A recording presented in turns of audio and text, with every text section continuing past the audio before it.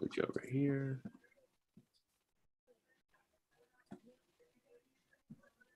All right, guys, we are live. Hey. Fadi, can you hear us all right? I can. All right. Peter, let's get it started. What up, Rebel fam? Welcome to this week's episode where we have real talk with dope people. Today we're back in the thick of it, bringing you to what we do best, giving you the realest education there is in cannabis from people of color. I am Peter, the Director of Knowledge at Rebel. Allow me to introduce my wonderful co-host, Lulu Sway. How you doing? Hey, Peter. Hey, Jacoby. Hey, Fadi. I'm really excited about this episode. I've known Fadi for over 20 plus years now. And he and his group are the reason I'm in legal cannabis. So super stoked to have a member of my family on the show today. Jacoby, how you doing? Dude, I'm doing all right. Little does everybody else know all the AV technical fire drill we just did for 20 minutes, but we slid in right on time. So I'm just happy to be here.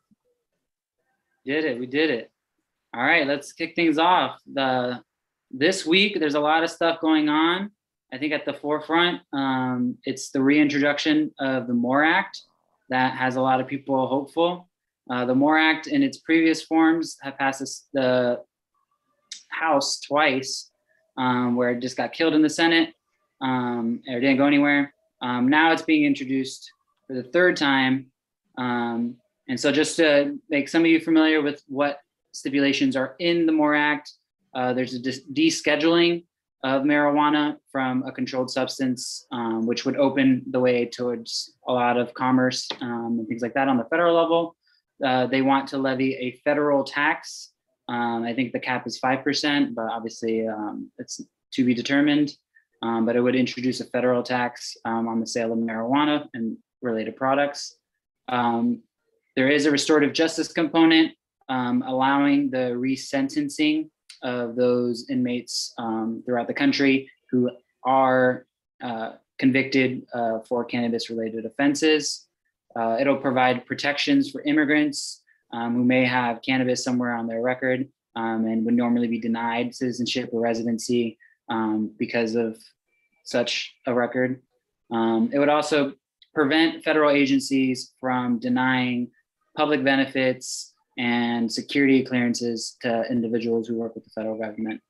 So there's a lot of good stuff in the MORE Act, and hopefully it'll pass in some form. The Senate is working on its own bill to introduce for federal legalization with a more focus on small businesses.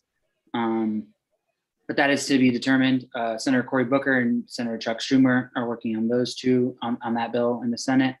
And it is noteworthy to say that 2 Republican senators have a bill with just the descheduling of marijuana from the Controlled Substances Act or Controlled Substances list without all the other stipulations for restorative justice and federal tax and stuff like that. So there's potential that since that's lean and it might pass by itself. So there's a lot of stuff going on. What's your guys' take on it? I mean, I like a lot of the things that you talked about from the MORE Act. I think it's really promising. I think last time it got killed in the Senate, if I'm correct, and that'll be the battle again. I don't know the best about, I don't understand how the politics work the best on what's the best way to play this, but it feels like just descheduling it on its own is like a quicker way to success for like a ton of different reasons. And it also takes off the possibility of rescheduling, which is a pretty risky thing for almost all the cannabis businesses that we know. So I'm kind of a fan of not clumping it all together and just seeing if they can just knock that one piece off, because that just opens up tons of medical things. It opens up potential for banking. It just de-risks a lot of things for entrepreneurs.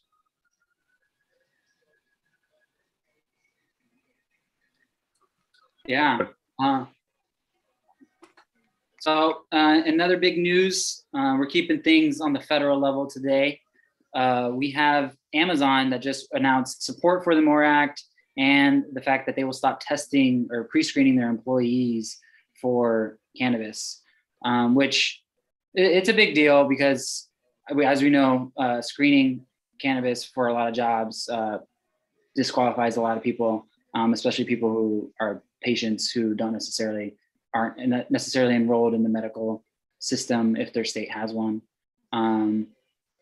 But in addition to that, it is just a major corporation. I mean, Amazon, I don't know, Walmart's still the number one employer in the United States, but Amazon's gonna eclipse them soon enough. So it's a big deal, and it'll definitely set waves for other businesses and changing the screenings processes. I know LabCorp probably isn't happy about it, as that's a lot of business, but I think for the people, it's a win.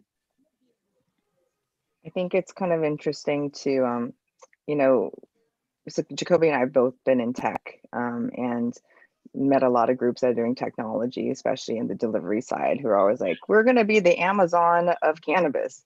So Fadi, you're near Seattle. Have you heard any rumors or anything about Amazon getting into the cannabis delivery, at least regionally or locally, I should say?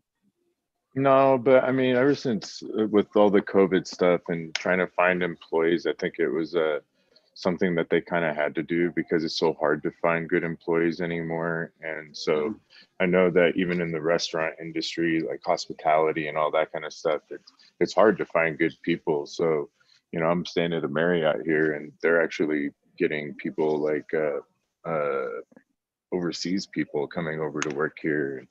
So it's interesting. Wow. Maybe Yeah. in Salt Lake right now. Yeah.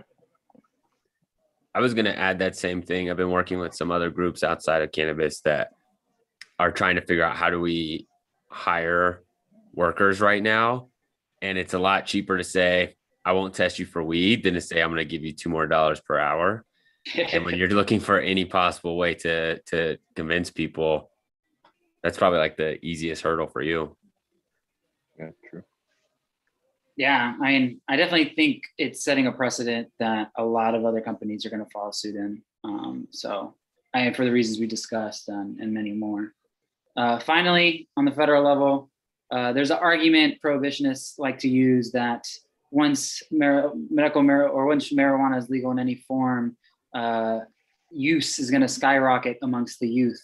And I am pleased to say today that federal agency, the Education and Statistics Department released a study looking at legalization and cannabis use rates amongst teens throughout the entire country, with emphasis on places like Colorado and California. And they unequivocally announced that there's no statistical difference and that there does not seem to be any measurable difference in cannabis use amongst teens, specifically high schoolers, 9 to 12th grade. And it's a self-reported survey. So I don't know how you guys felt when you guys did those in high school, but I don't know if it's the best kind of data, but the fact that it's still stable, it takes a huge blow out of the prohibitionist argument.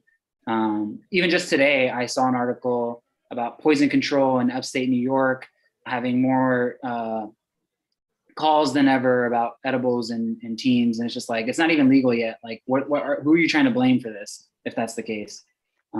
So yeah, it's a blow to the prohibitionist argument, and it's great to see a federal agency stick to the data and not try to like make significance out of nothing. I mean, in theory, yeah, pretty cool. If I was 17, did you smoke weed today? Check yes or no. I'm gonna check no. Yeah. So I don't know how like strong that's gonna hold up. Yeah, I think it's just a matter of, I mean, not to poke holes in something that's in the argument, but I mean, let's be rational. I don't think a lot of these self-reports from high schoolers are accurate to begin with. But I mean, if it's the best data we got, it's the best data we got. There's no other way to really do it. So Yeah, I mean, cannabis, evangelists like myself and many people like to drink their own Kool-Aid, but sometimes we gotta like, call out the other side sometimes. Interesting report. The way that they came about the data, arguable. Yeah. But cool. Thanks, Peter. Thanks for getting us started. Let's get into this episode. Shout out to everybody that joined us on Zoom, the people that are on YouTube. Shout out to our first like. I got a text that he got the first like on YouTube. I see you, Zach. Appreciate you. But yeah, thanks everybody for joining. We have a really good episode. Like Lulu mentioned, these guys go back. These two have been friends for a while, and Fadi has a really cool story. And I'm excited to get into it. Had the honor of hanging out with them back when we used to do things in person, back in Vegas in 2019, I think. And these guys are just blown up, taking over the game. And I'm excited to learn a bit about it. So Fadi, welcome and thank you for joining, man. How you doing? Thanks. Good. Happy to be here. Yeah, Lulu and I have been friends for quite a long time. We were talking yesterday about skeletons that are going to stay in the closet, but yeah, a lot of good times, and Vegas is always fun. So you add a big party to it, and there's a bunch of mayhem. Root Sciences throw one of the best parties in Las Vegas for MJ BizCon, hands down. Jacoby missed the first 2 years. He was distracted in Vegas, and he finally came, and I think he had a really, really good time. And I just wanted to throw out that Fadi has always been a serial entrepreneur. So we actually met in college. And Fadi, I met him through his brother, Nened, who's also a co-founder of Root Sciences. And so Fadi had a valet company. So he was always the hard worker. We would always park to go to the club. Fadi would take care of all of our vehicles, but he would work. And then afterwards, so he wouldn't miss out, he would throw the after party at his place. So that's how, but always making money, this guy. Yeah, no, I started out doing valet when I got out of school, and then I ended up working for AT&T for like 15 years. I was a director there for network operations. And so I came from a technical background, and then my brother and I and two of our friends from high school, we, one of them says, hey, maybe we should get into the marijuana industry. It's going to go legal in Washington. And we were already playing around with medical, and I told him, I said, 15 years at AT&T, my brother had already been, 10 years, 15 years in finance. They had a construction company, Jim and Jeff did. So I said, you're out of your mind. What are you talking about? And, a few days go by, and we get back together, and we're all like, maybe it's not bad, such a bad idea after all. So we put in an application, and we got a license in Washington State. It's a tier 3 license. So so we have a grow, we do some processing there. In Washington, it's a little bit different than some of the other states. They're not vertically integrated, so you have to sell to a retailer. So we wholesale to a retailer or a bunch of retailers. But while we were doing that, we did that in 2014 or something like that. I think that's when we got licensed. But we decided we needed extraction equipment, and so we started doing CO2 extraction, and then we wanted to get into distillation so we could do vape carts, and so we got a distillation plant, and that one kind of gave us problems, and so we bought another one, and then we bought another one. We said there's got to be something else better out there, right? So my brother started looking, poking around, and started researching, and found a company in Germany that focused on distillation equipment, and he called them up, and we got some technical people on the call, and we said, well, we like your plant, we saw pictures of it, and we said, we need you to make this change and this change and this change. And we took all the flaws that we saw out of other people's equipment, and we kind of incorporated that into this new plant that VTA built us. And we got the plant, and we started using it, and we're like, oh my God, this is like the next best thing to sliced bread. And they said, but we said, why aren't you selling this in the cannabis industry? And And, they had reservations because of their parent company, and it's a very large parent company. And then it was, we don't know anything about cannabis, why don't you go sell it? Well, we're not really salespeople, but okay, we'll give it a shot. So, 2 months into it, we called VTA back. We said, hey, we need more machines. We're like, you're not building them fast enough for us. And they said, we know. And we said, well, we need more. You need more glass blowers. You need more, you need more fabricators. And they said, yeah, we're working on it. And so it kind of spun off from there. So now we're a worldwide exclusive distributor for VTA for distillation equipment. And then we've kind of been moving off into other equipment, such as extraction or post-processing for, nano emulsions or isolates or like crystallization or filtration and stuff like that. So Root Sciences started in 2016.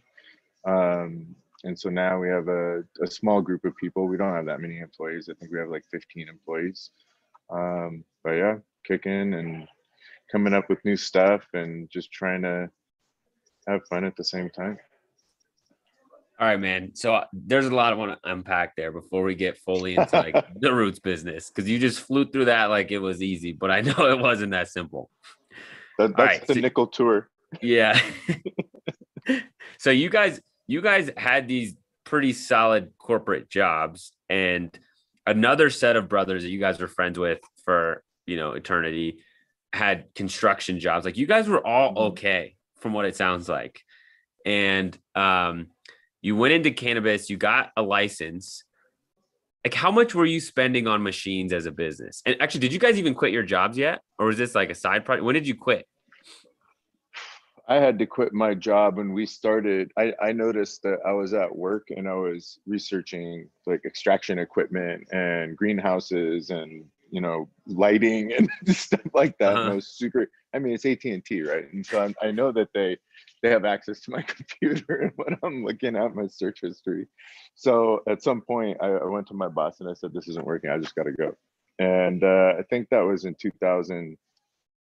We weren't licensed by then. So I quit before we got licensed. Okay. But yeah, it was, my brother did the same thing. So Naned quit just before me. He quit just before me. And then Jeff, he was an owner for the construction company. So he just kind of took a seat back. And then Jim kind of still manages that company. But yeah, we have a very diverse group of skills. Everybody kind of brings something to the table.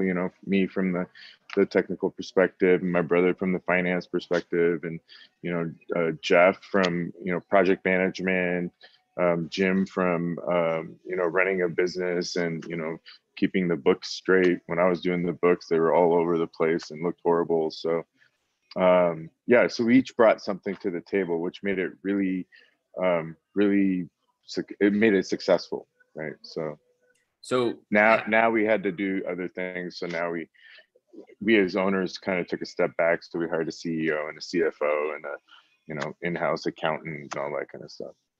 Right on. Okay, so when you guys had your license, and then you saw the opportunity for selling machines instead, what happened with the license?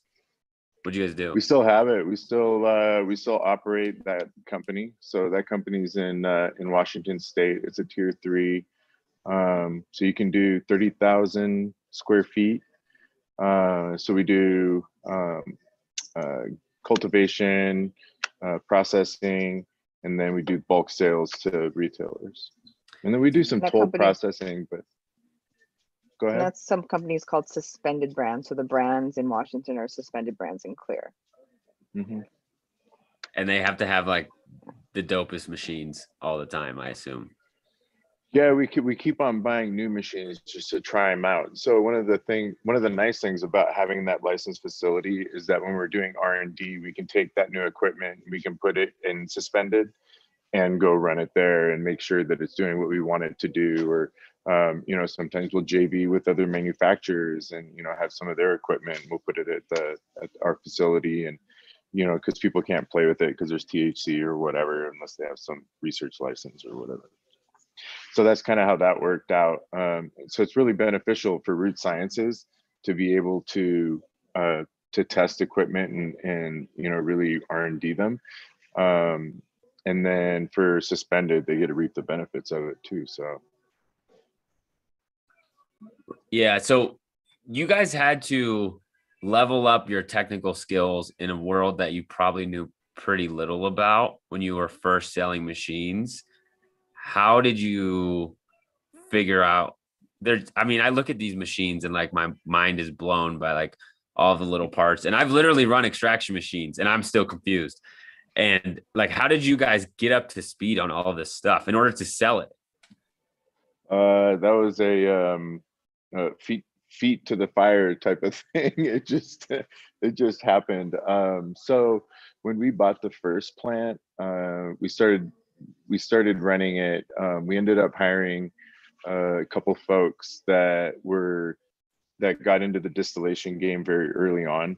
One of them we call the mad scientist, but so we did hire some help to run the machines, and then all of a sudden, these technical support calls started coming in for Root Sciences, and we worked with BTA a little bit, to try to get their take on what might be causing certain issues or whatever. So we got some knowledge that way. But then while we were doing installations, the installations were just going nuts, and so we sold 20 machines in like 2 months, and so it was just myself and one other guy, and we just had to man up. And so we just we're going from city to city. Most of it was in California early on. I think we probably have like 300 machines in California or 250 in California right now. And little things would happen during an installation, or the next day they forgot how to run it, or whatever. So technical support was definitely a big piece of it. But it was just trial and error and just kind of doing the grind. All right. The grind makes a lot of sense with a business partner, but somehow I imagine that it's completely wild doing it with your brother. So what is it like working with your brother and your family friends? Lulu's laughing over there. I stayed with them for about a year, and I actually lived with Naned for about 6 months in Belfair, Washington, which is a tiny little city, a tiny little town, village, I could even say. And the communication style between brothers and friends is definitely something to remember. But yeah, Fadi, I'll let you answer that question. You definitely don't want to being in meetings. If Naned's in those meetings, your half an hour meeting just went to like 3 hours. Definitely as a talker, which I'm not taking anything away. That's definitely needed, and he's the one that really kind of researched the distillation equipment, the new equipment, and found VTA for us. So that's why he's kind of in charge of business development, and I'm more in charge of R&Ds. But it fits very well. At the end of the day, we go home as brothers, and we get along. But it does kind of test patience and nerves. So sometimes one of us will walk out of a meeting room because we're so upset or whatever, and we'll have a little argument. We go back in, and we're fine. So it just kind of works out. Jeff and Jim don't have that kind of clashing a little bit, but I think it's because my brother and I are very different. My brother's not technical at all, and when it comes to business development and stuff like that, he really excels at that.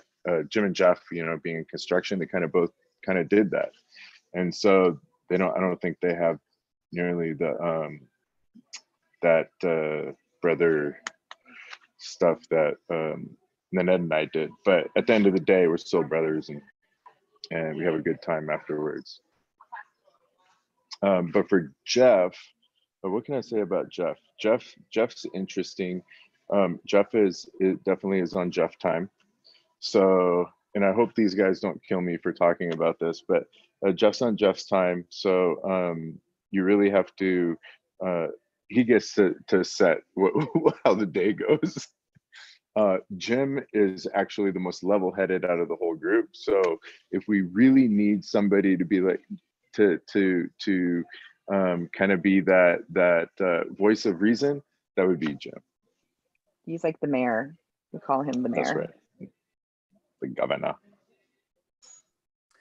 Yeah, That was so the that's most kind of PC the answer I dynamic. would have expected out of you. He's being polite. He's I don't- being I very don't- polite. I don't want to have a blanket party. No, I can imagine it's like a blessing and a curse working with people you're so close with. Yeah, but I mean, it's been so fun. I mean, for the past 5 years doing this, I wouldn't have, I have no regrets. Anybody that says you're going to get rich in the marijuana industry is smoking their own stuff, but it's definitely been a fun ride. Yeah, and you guys are in a more profitable side of the industry, which is the picks and shovels, as opposed to hunting for gold. And it's still a hard race out there. Yeah, I mean, COVID definitely took a toll, and so I mean, it was interesting because on the license side, on the cannabis sales, you know, that actually increased, right? Because everybody's staying at home and having fun. But on the equipment side and equipment sales, you know, I think that the economy was definitely skittish. The investors were skittish. They didn't want to put money into something that was, you know, unreliable or uncertain. And so that definitely hurt our sales for, you know, up until maybe August or September of last year. I think it kind of started picking up a little bit, but yeah, it was scary for a minute, for sure. All right, I'm gonna switch it up on you now. So we've kind of talked about like how you helped bring Roots to be what it is today. I want to understand what exactly your machines do. Okay, so we have a bunch of people. Most of our people come from the East Coast, New York and New Jersey specifically. Things are starting to ramp up there. We have a lot of people that want to do a lot of things, and we want to break down like what exactly do your machines do and how have they evolved over the years? Sure. Yeah. So Root Science has started out with distillation plants. So distillation is kind of it's almost like a tail end process. I mean, the first process is the cultivation. You have to grow the plant, right? You have to get the biomass, and then from there you do your extraction. And then from the extraction, depending on how you're extracting, you're going to have to do some sort of filtering, de-waxing, something like that. And then you go into distillation. Let's say if you're doing like vape pens or edibles or topicals or something like that, you can go into you do a distillate. And then if you wanted to go further, you can go into isolates. There's some other, you know, nano emulsions, but that's all more post-processing, right?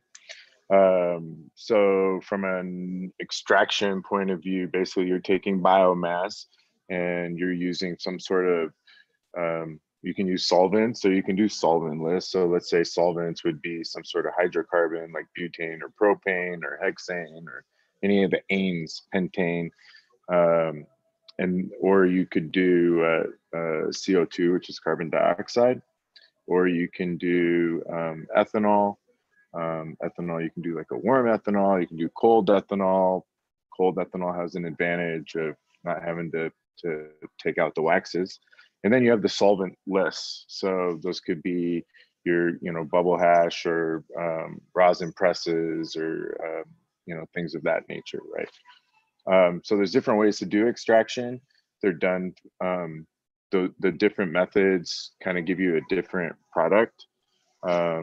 You know, so if you want something really high in terpenes and you want to use solvents for just scalability, then you may end up using, you know, like a butane or propane or some sort of blend.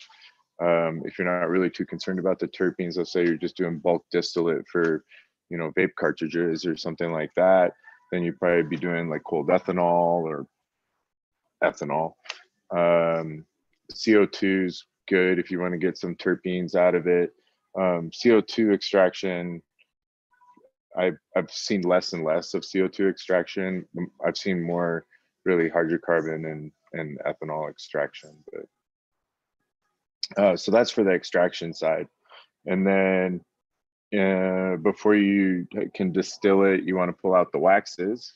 And so to pull out waxes, you're using different filtering methods. But there's a thing called winterization where you basically suspend your oil in ethanol, you create a mixture, and then you freeze it. And then the reason why you're freezing it is you're trying to clump the waxes together. You're trying to separate it from the rest of the oil. And then you run it through some sort of filter. So it can be like something as simple as a coffee filter, or something as complex as maybe a membrane filter. And then you're filtering out the waxes. Once you filter out the waxes, then you can do, you know, decarboxylation, which you're turning the THCA into THC. And once you do that, then you can run it through a distillation plant. The distillation plant, really what it does is you're using vacuum and heat to distill. Basically, you're boiling off the cannabinoids and then recondensing them and collecting them, and then you're leaving the rest as your garbage, the leftovers. And usually that's more your proteins and plant matter, organic matter that you're not interested in. So you get this dark brown oil to a nice golden yellow color. So it splits into two, right? You have the remainder of whatever biomass you had left. And then you have this, like, in theory, very pure set of, like, it's like a liquid set of cannabinoids, right? And that's the distillate. When people smoke in carts, that's the stuff that just goes raw straight into the cart. Yeah, and then you can go further and you can do nano emulsion, which nano emulsions would be more for like edibles or beverages, where you're basically emulsifying.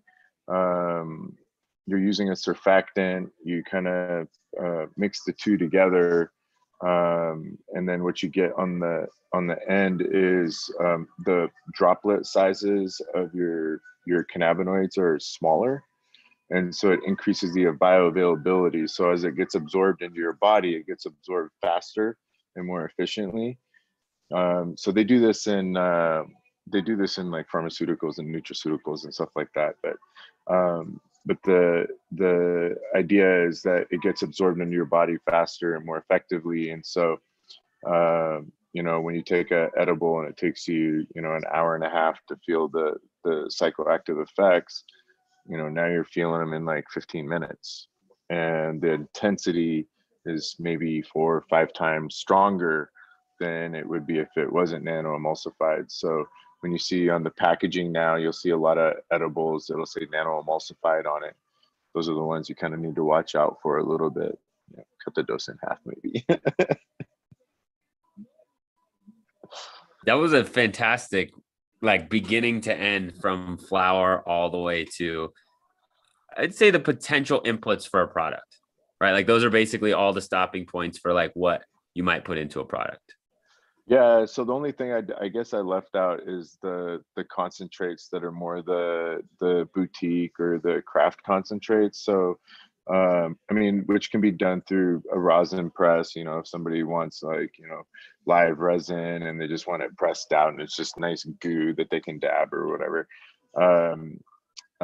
Propane extraction, or like a propane butane extraction, where they're really trying to preserve the terpenes and they're really trying to make a nice, you know, whether it's a shatter or crumble or batter or whatever it is. So there's definitely products that you may want that don't go through a distillation process. You wouldn't go through a distillation process for that. And what about like terpenes? I know you kind of talked about stripping them out at a couple different points. Like, how would you keep those? There's different ways to do terpene isolation. So I think like the oldest and like kind of the most well-known method is steam distillation um, to to pull off terpenes. There's one really bad result of doing this is that your biomass is wet, and so then you have to figure out how to dry your biomass. And terpenes are very low yields. You'll get like maybe 1 to 2% terpenes out of a biomass, and that's like good biomass. Um, some people will do steam distillation. There's another way that you can do it through CO2 extraction, where you run your CO2 extraction subcritical, so which means at a lower pressure and lower temperatures. Um, and then you do that for the first part of the run, and you collect the terpenes, and then you continue your run maybe at supercritical, which is a much higher pressure and then higher temperatures, and then you'll start pulling out the cannabinoids. So that's with CO2. And then now people are starting to play around with liquid nitrogen and trying to pull terpenes off with liquid nitrogen, because at the end of the day, the nitrogen's gone. It's not a liquid anymore, right? So there's no solvent. The material's dry. You can just go and take that material and just extract it now and go get your cannabinoids that you wanted for your distillate or whatever. So it's something that we've been toying around with lately. I have a question, Fadi. When you say like you're seeing less and less of CO2, it's interesting because what you guys have done over 400 plus probably installations and been into 400 different facilities across the world for processing hemp and THC cannabis. But like when you say, oh, we're seeing less and less of CO2, that's kind of counter to what we're seeing in the marketing side of things, right? Because everyone's like, oh, it's CO2. Like all the brands that are like, it's natural, it's CO2. Can you explain a little bit like why that is? Yeah, so CO2 was always considered a safer. So some people call it solventless. There's a difference between solventless and solvent free, and this is like a marketing thing, right? So, but back in the day when maybe it was black market or gray market or whatever, people weren't testing for residual solvent, and so if you're using butane or propane or ethanol or something like that, you could have residual solvent left in your product, in your end product that you were selling. And so somebody that was smoking it or whatever, eating it, whatever they were doing, they could be taking in this solvent. So, but once the legal market came about and the regulations require, residual solvent testing, and it has to be below a certain, parts per million or parts per billion or whatever it is, it kind of, at least for me, it kind of negated the whole thing about CO2s is the safer alternative, right? Because now it doesn't really matter. You're not going to have, you're not going to have solvents in your hydrocarbon extract. You're not going to have it in your CO2 extract. The one thing about CO2 extraction is that it does pull out more of the minor cannabinoids. So when people start talking about full spectrum, and I wouldn't call it full spectrum, but it's broader spectrum extract. So you'll have more of the minor cannabinoids, not just the THC or the CBD, but you'll have some of the other ones in there as well. You'll have more of them than you would as if you did like a hydrocarbon or ethanol extraction. So some people like that. But it's a catch-22 as well, because when you put it out on the market, people want high THC. Well, when you're doing a CO2 extract, your CO2 extract automatically is going to have a lower THC. If you took 2 batches of the same flower and you did one CO2 extraction and one, let's say, butane extraction, the butane extraction is going to have a higher THC content than the CO2. The CO2 may have a higher total cannabinoid count, but it would have a lower THC. And what about, you talked about testing and stuff, but what about labs? Like, we always hear that, there's shady things happening in labs. Like, what's your thought on that? I don't know if it's all shady. It's definitely, there needs to be more standardization with testing. I can kind of tell what a distillate is going to come out at by looking at it. And so when a client calls me and he shows me a picture or something, he says, yeah, they're telling me it's 60%.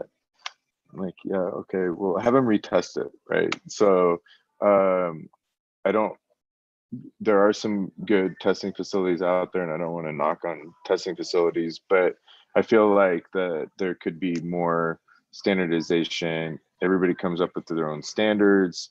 Some of the equipment that people are using can't get to that high of a concentration. So then you have to kind of like use a formula and cut it by half and apply this formula back after you're done. And then you kind of get a number.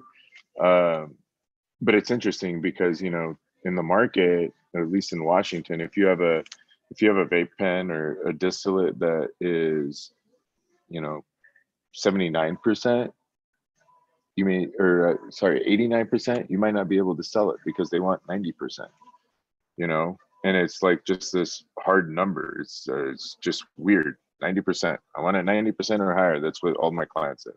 90%. I need you to get it to 90%. Oh, okay. I don't know if I can, but I'll try. That's 90% THC content, right? Correct. But that's what they care about because that's what the market wants, right? I mean, they want high THC. So they think that if it's less than 90%, that it's a subpar product, but it might have a bunch of CBD in it, or it might have, I don't know, THCV or CBG or whatever it is. So all the more reason why we need to deschedule cannabis so we can study all those other things. But you guys have an interesting perspective because you're in many states and countries. And I'm curious if you have noticed some differences in like either consumer demand or even the way companies are thinking about the final products. Yes. A lot of them are looking for more of the broader spectrum type products. I know in Europe, a lot of people are interested in CBN, THCV,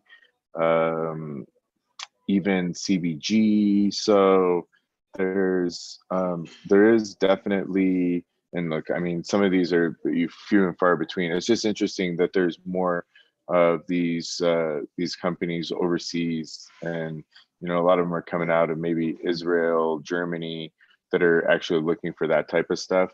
The biggest thing that I see that's going to affect people, and I don't think it's going to be that far off, is the certifications on the equipment. And so having GMP certified equipment, I think, and if it goes federally legal in the States, it's going to be a requirement, right? I mean, the FDA is going to be involved, and you're going to have equipment that you would use for some, for pharmaceuticals. And so I think a lot of people are going to see that they're going to have to start changing out equipment and stuff like that. But everybody in Europe asks for GMP. I don't know that we've sold one piece of equipment that wasn't GMP in Europe. Can you That's kind of, oh, go ahead.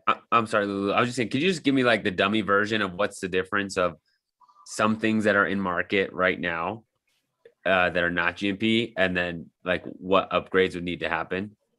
How about, just to be fair, I tell you what needs to happen, because I don't want to say, oh, these guys aren't GMP certified or whatever. So GMP certification, basically, there's a lot more documentation to it. It requires that the client, whoever's buying the equipment, they give their requirements to the manufacturer. The manufacturer takes that, mocks it up, designs it, And then they go back and forth with all these checks and balances, right? And it really depends on the client and what their needs are. And it depends on what the regulations are for that country or that municipality or whatever. So it could be something as weird as the inside of all the process lines, all the tubes where product flows has to be polished. Or it could be that you have to use food grade O-rings, or it could be that you need to have 20% of all of the welds x-rayed, or it could be that you can't do all the welds have to be orbital welding, where they use this machine that does the welding for you. So that's kind of the and really GMP, all it stands for is good manufacturing practices. And so it really depends on the client and the manufacturer and what they agree upon, and then whatever other regulations are there to actually make the product that they're trying to make. That I think So is, sorry, Lulu, for a machine that's you know, that would have two binders, we have machines that'll have two binders. If it's a GMP machine, it's more like 10 or 15 binders. I was just going to comment, like, this is part of sometimes Naned's brilliance of kind of like foreseeing things. And, you know, we have a lot of entrepreneurs who are part of our community, and we're always trying to say, you know, work smarter, not harder. So Sure. the fact that, you know, since the beginning, there's been all of these groups making new distillation machines, new extraction machines. And you guys went through that. You guys used specific cannabis machines and realized, oh my gosh, this part broke. And because it's a new startup, we don't know when we're going to get that spare part. Yeah, I think when we did, we definitely have purchased equipment that was tailored, customized for cannabis. And you know, I don't think that's going to go away. Sometimes there's a necessity for that. We just didn't want to reinvent the wheels. So Right. with the distillation equipment, I mean, VTA, super awesome company, super experienced. They've been doing this, and they've been making distillation plants for 50 years. One of their biggest ones, one of their big ones is in Washington State. It's they do distillation for mint oil, and you know, this thing is, you know, 6 stories tall. So it also is, you know, probably close to 10 million bucks, but and they're the biggest supplier to one of the most popular toothpaste companies. But so we went to VTA and we said, hey, we know what the problems are with distillation plants for cannabis. Let's put all these fixes in there. So do this, do that, do that. And so we took something that was very, very, you know, fundamentally sound, and then we had them build on that, and it worked really well for us. For the extraction equipment, we did the same thing. So for our cold ethanol extractors, we found a company in Germany that we went to them and had them design an extractor for us, and that one's kind of unique because it's kind of an all-in-one. So it does your extraction, your solvent recovery. You don't have to de-wax because it's so cold, and then your decarboxylation, and it's all done in one machine. And then on the other end, you just put it into the distillation plant and you can distill it. So we're trying to take equipment that's already out there, that's already been proven, and just make those needed modifications to make it work with cannabis. I mean, cannabis is super viscous, super sticky. It can gunk up a pump like you wouldn't believe. So those are kind of things that you have to take into account and just kind of find solutions for. Can you give us an idea of like how much, like taking like 10 pounds of flour and running through the process, like how much distillate you would get from your machines? It's a loaded question because it depends on the quality of the biomass.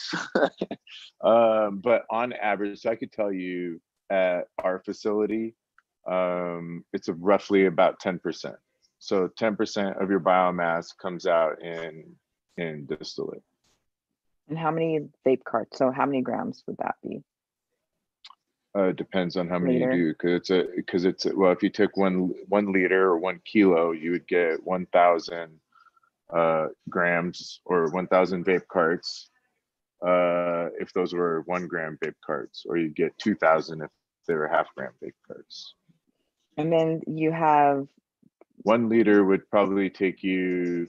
So 1 liter would take about 2 hours on our smallest plant for and now distillation. you guys have grown. That before it was just that one Those size. are those are the small ones now. That's the little guy.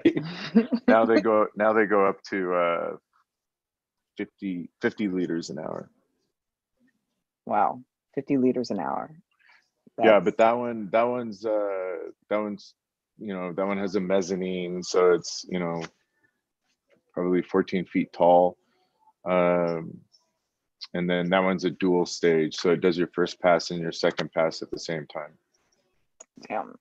And what about what you're seeing for kind of predictions of what's going to happen in the East Coast for production and processing? You know, so the East Coast has always been so forward in all these other industries, with fashion, with finance, with all this stuff, right? The East Coast has always lagged when it came to cannabis by like a couple years, right? Compared to like California, let's say. So I think that, you know, first they have to get growing under their belt. I'm sure so many people are having problems with growing. It's not even funny.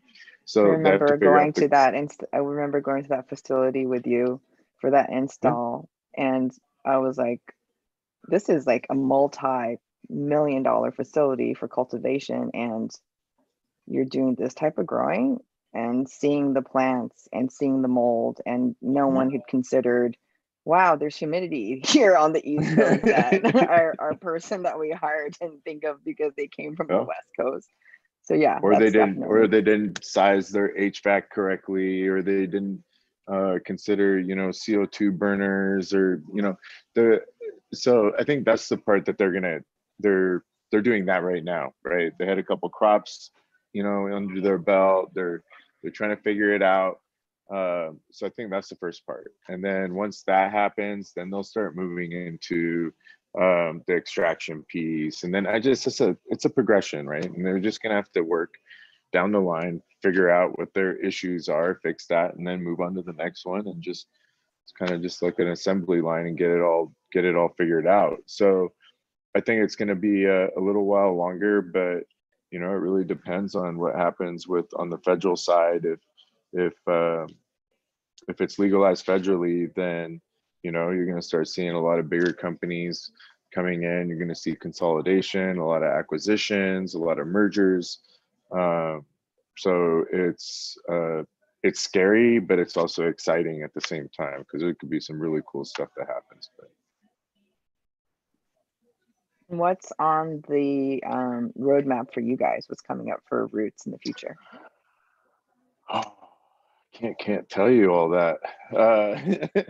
So we are working on a terpene extraction equipment that looks really promising. I have a couple of vape carts that are at the office that I haven't gotten to try because I haven't been home to get them. But so I'm excited about that. And then the nano emulsification stuff is starting to take off. There's a lot more. There's more companies that are interested in nano emulsification, especially from a medical standpoint, just because you can get that concentrated, you know, the increased bioavailability. So that's great, and it's not really that expensive of a machine. I mean, compared to like a distillation plant, you know, the cheapest distillation plant we have is like 140,000.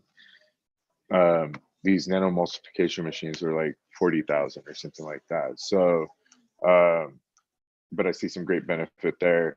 And then, yeah, we're always looking to partner up with other people, like-minded people. Doesn't necessarily have to be in manufacturing or equipment. It could be more process-driven. So there's definitely stuff that, I mean, we're always keeping our eyes and ears out there to see who else is out there like Root Sciences that we all can benefit from. All right, so we are just about out of time. I really appreciate you checking in with us. One other question for you, just thinking about the future of cannabis and ultimately the products that we're consuming.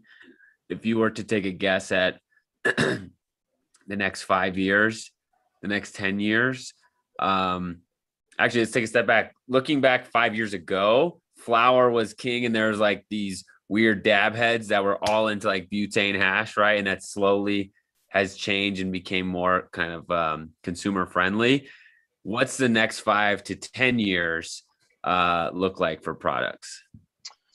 You know, I think flower, that's always going to have a special spot in people's hearts. So I think flower is always going to be kind of on the forefront. I think that terpenes is a very hot thing right now, and especially with all this stuff that happened a year ago or 2 years ago or whatever it was, I don't even remember anymore, with adding fake terpenes and stuff like that. So that's why we're really excited about the terpene extraction, to be able to pull cannabis derived terpenes and to reintroduce those into your vape cart, so you have a much more cleaner vape cart that's not adulterated with, you know, terpenes from, you know, Alibaba or whatever, wherever they're getting them from.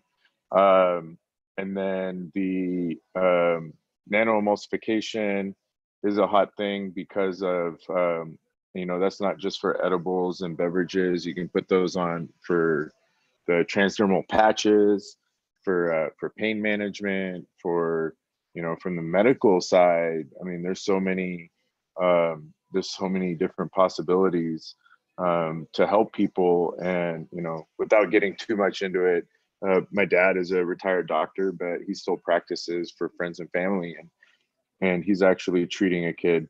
And, you know, this kid has a very rare form of epilepsy. He was having like 100 seizures a day, and now he has less than 10.